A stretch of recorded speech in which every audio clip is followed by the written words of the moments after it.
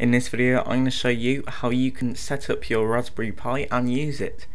So the Raspberry Pi is a very small computer and this lets you do a lot of stuff with it. So the Raspberry Pi comes with analog video out, audio out, 2 USB 2.0 ports, Ethernet port, a HDMI port and micro USB for power. And that's pretty much all you need to get started with the Pi. There are a variety of operating systems available for the Raspberry Pi, but we are going to be using the new out-of-the-box software to set this up easily. So to download this you'll want to go to raspberrypi.org/download, and there are two options available for the new out-of-the-box software. There's an offline and network install, or there's network install only option. The difference between this is that one of the versions has the operating system pre-downloaded in there, while the light version doesn't.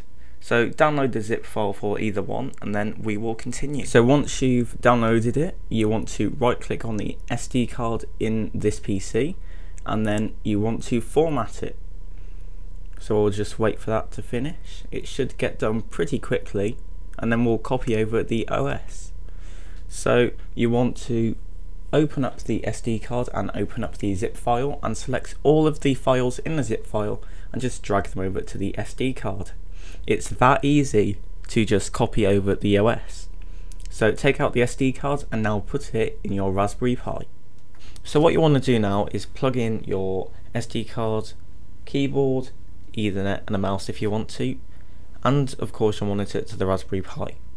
And now it's going to boot the operating system, and here we are going to choose the operating system that we want to install. There are a variety of ones available, but we are going to be choosing Raspbian because it is recommended for people that are starting with the Raspberry Pi. Now you can press I to install or click in the install button and then just click yes to confirm that you want to install Raspbian. It will now begin to download Raspbian and I will be back once it has finished. So now that the OS is installed, we're going to click OK and the Raspberry Pi is going to reboot. This boot time is going to take a while, but I've sped this up quite a lot just to save time in the video. So once it boots, it's going to take you to the configuration screen and you can do a variety of things here, such as changing your password, booting to the desktop by default, changing your location. You can even enable the camera. That's an accessory that you can get for the Raspberry Pi. Add it to the map of the Raspberry Pis called Rastrack. You can also overclock your Raspberry Pi.